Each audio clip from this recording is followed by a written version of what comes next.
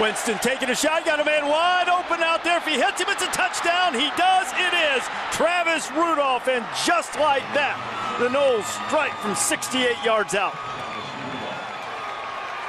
And it doesn't take long.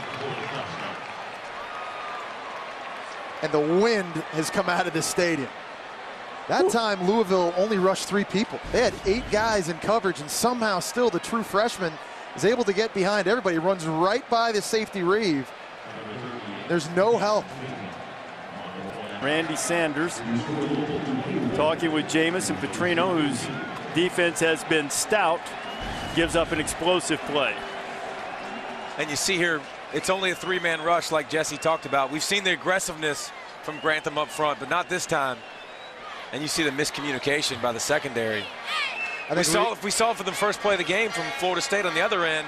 Parker got caught this time. Yeah, Reeve thought he had safety help, but the problem is the safety got put in no man's land because Florida State had 2 verticals running up the field. The safety had to pick one of them. You've got to reroute that. You've got to get physical if you're Reeve on the true freshman Travis Rudolph. But give Jameis Winston credit because he spotted it. That was a quick score. That's one they needed badly to change the momentum around.